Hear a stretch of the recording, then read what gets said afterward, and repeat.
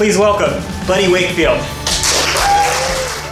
Gandhi's autobiography's on my pillow. I put it there every morning after I make my bed so that I'll remember to read it before falling asleep. I've been reading it for 11 years. I'm on chapter 2. Gary Netchie gave me a book when he left my house one time. I don't remember the name of it exactly, but I think it was called something like, "Kid, You Are Seriously Codependent." He thought I might want to flip through and learn about that. I feel like it's more important to finish Gandhi's autobiography first, Gary. I keep forgetting to put focus on my to-do list. I keep forgetting to wander and have fun. I know I'm transparent, but my insecurities are in all the right places, so go ahead. Have a look. When I was a child, the first thing I would do upon entering someone's home is I would ask them where they kept the toys, right? If they said that they did not have any toys, I would be like, what the fuck?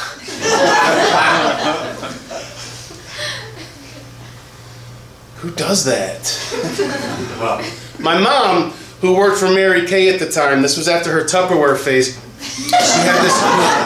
she had this mammoth supply of buffing cream samples. Y'all have no idea what buffing cream is used for, but she washed my mouth out with it.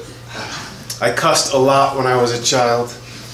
I absolutely love buffing cream.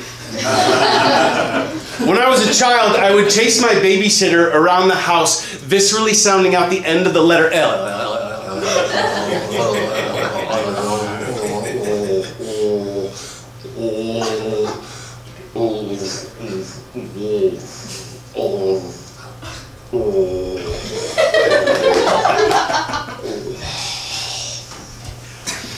She thought it was weird. My mom had bought me this big cylinder can of alphabet blocks with different colored letters painted on each side. I had convinced myself that I had swallowed the yellow letter L. I was just trying to get it out of my body. There is so much that I would like to get out of my body. When will we own ourselves completely? Tell me what it is you want me to own. I'll take it. Damaged goods? You bet. Hit or miss? No doubt about it. Misses important social cues?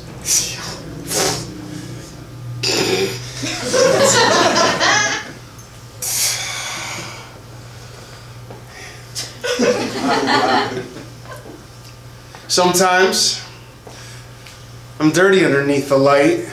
I'm pale on the backside of my bright, and I feel so stupid about learning a language whenever I experience God, because that guy, so fast. My best friend can speak 6 languages. I still get pretty excited English took hold.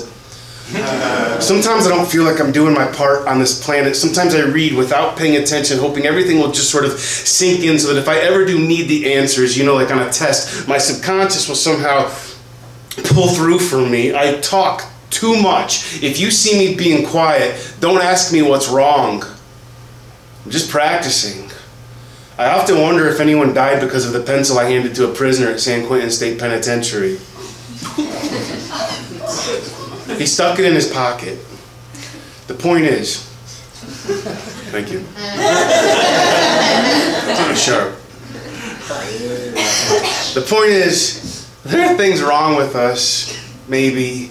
There are things wrong with me, clearly, but I do have the ability to split epiphanies with my face on demand. Hold me like a birthmark, awkward if you have to. I wander, so if you lose me, don't worry. After the big tsunami, the only structure still standing in the wiped out village of Malacca was a statue of Mahatma Gandhi. I want to be able to stand like that after getting gargled and spanked and spit out by God. I want to know that I do not have to fall every time the sky opens up like a coin return to change me into little lines on maps drawing circles around my blood to show the scars here in the shape of Gandhi on my pillow to show that I've been here before, and tonight it is not the last time we will see the light. So let your head climb back down through your throat and into your body. That way it can get a good look at just how incredible you are when you are not compared to anything.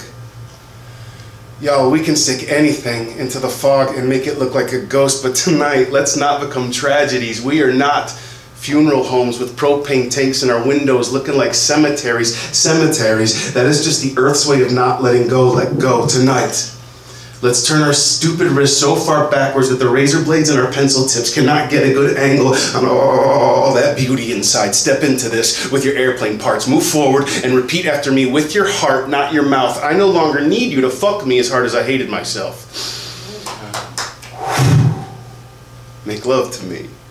Like you know I am better than the worst thing I ever did go slow. I'm new to this, but I have seen nearly every city in the world from a rooftop without jumping.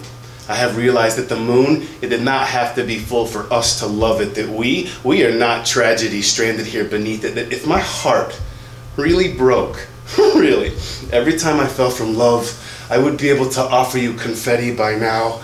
But hearts don't break, y'all. They bruise and get better. We were never tragedies. We were emergencies, so you go ahead, call 911. Tell them I'm having a fantastic time. Thank you.